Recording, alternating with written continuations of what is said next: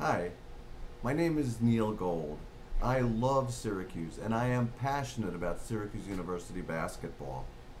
What I am really passionate about, however, is the belief that violence against women must be stopped, and it is critically important for men to take leadership in ending violence against women. Why do I believe that it is so important for men to take leadership in ending violence against women? Simply because by doing so, we will become positive role models and we can demonstrate to others how some actions are simply unacceptable. Thank you very much.